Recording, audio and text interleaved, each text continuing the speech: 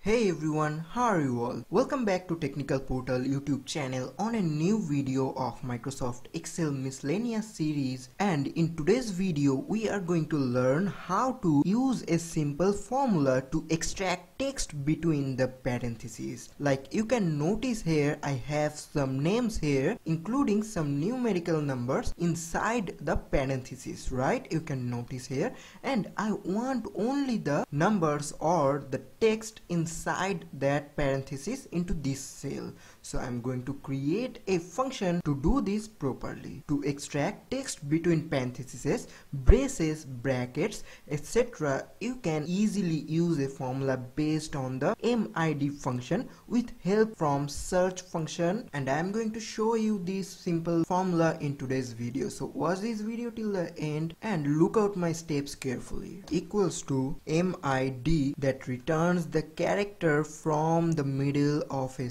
text string given a starting position and length. That is we are going to use in today's video. So where is the text included? This one we need to give that cell reference here, comma, here we need the search function that returns the numbers of characters at which specific character or text string is first found. Reading left to right, not case sensitive. Now here it is asking for find text within text and start number. Here we need to insert a double quote. Inside the double quote we need an parenthesis here. Here again we need the double quote here, comma. Now again we need to select this cell where your text appeared. Now close the parenthesis plus 1, comma. Now here we need the search function. Here again inside the search function repeat the previous task, open parenthesis, double quote, inside the parenthesis repeat the previous task, double quote, close parenthesis, again double quote, comma. Now here select this cell, parenthesis minus search. Now here again repeat the previous task, open double quote, open parenthesis, again double quote, comma, B5 where your cell appeared.